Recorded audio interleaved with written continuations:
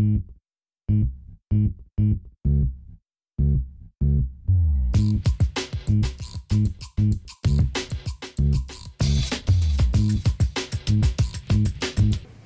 I'm Steve Siegel, and I'm Chairman of Global Brokerage at CBRE Richard Ellis.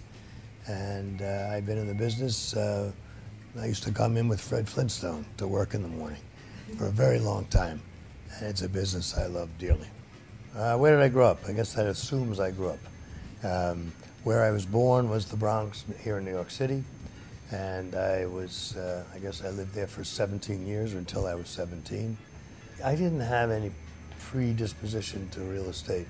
I graduated high school when I was very young, 15, and I had to work. I've been working in some capacity, delivering leaflets, working in what you would call now a soda fountain or a luncheonette. And then when I graduated high school, in order to pay for tuition at City College here in New York, I had to work.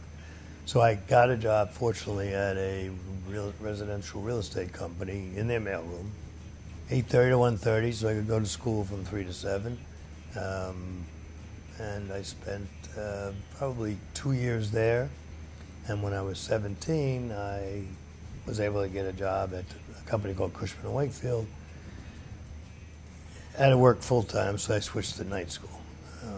So that was my entry into real estate, and I just stayed. I got there at 17, and at 37 I was named chairman, president, and CEO of the company. It was at that time the largest commercial real estate company in the world. Ed Gordon and I would be passing ships, competitors in New York, and we would meet at black tie dinners, fundraisers, etc., and we became friends. We had to be clandestine friends because we were competitors. So we used to meet. There was an old delicatessen on 2nd Avenue and 10th Street. We would make a lunch date, and that's where we'd go so nobody would see us. He would buy a hot dog, cut it in half, we'd share that. We would share a sandwich, and he would tell the waiter every single time, or waitress, we're going to sit here a long time, but I'm a very big tipper. And we would talk market, we would talk the quality of the service provided by real estate brokers in those days. We talk about his business and how to work on elevating it to, I guess, the credibility and the professionalism that Cushman & Wakefield had. And I left Cushman & Wakefield to try development, and we had some bad times, and he kept hammering at me. Once a month he would call up. When are you going to come back and do what you do best? When are you going to give up this development? What's your favorite color? I'd tell him, I'd say, why? He'd say, I want to paint your office. He was a relentless salesman. He was brilliant in every way, and eventually I did join him, and we had, till he passed away, 10 great years together.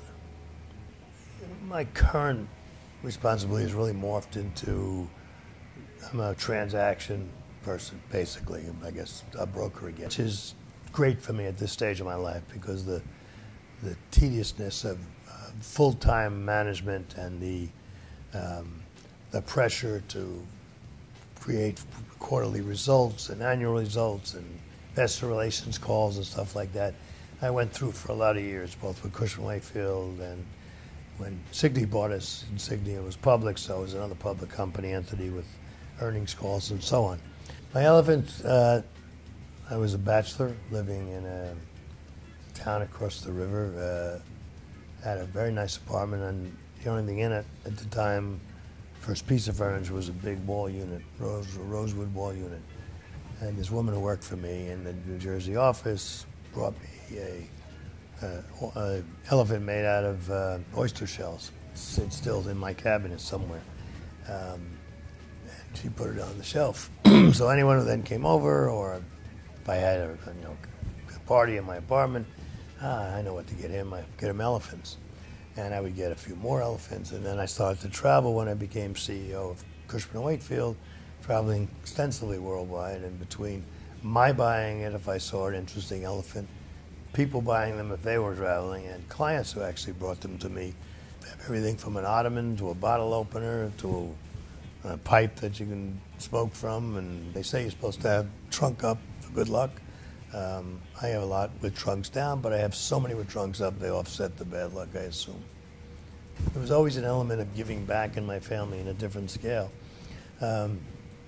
And I guess I was exposed to other people who felt that way as I grew up. And I've had some amazing, I guess, gratifying moments in giving back. Because I get involved in these charities, I just don't give money, I give time, which is more valuable in a lot of instances. My main focus now is leukemia research. My wife has leukemia. She's battling it for 2.5 years. It's sort of the toughest type of leukemia, and we've started a fund. We've also started a group of people gathering samples, because how to test for bone marrow matches or stem cell matches, which is one of the ways to hopefully abate this illness, if not cure it. And then I guess the most important advice is be yourself. It's easy for me because I love people. So it's easy for me to relate to people. And when I ran companies as the CEO, I would tell them how it is. It wouldn't be circuitous. I wouldn't have anyone else do, whether it was good news or bad news, do it for me. So I think just do the right thing and just be open and candid.